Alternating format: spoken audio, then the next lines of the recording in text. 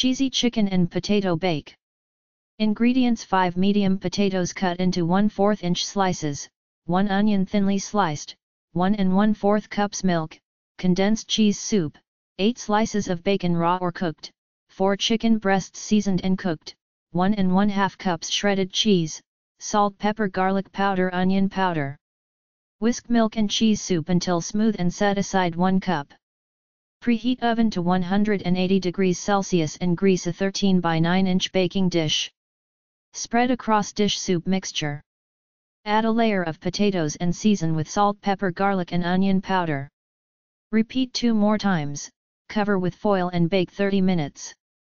Remove dish and add cooked chicken, pour 1 cup of soup on top of chicken. Cover and bake 15 minutes. Remove from oven and sprinkle cheese and bacon on top, bake 5 minutes uncovered. Enjoy your meal.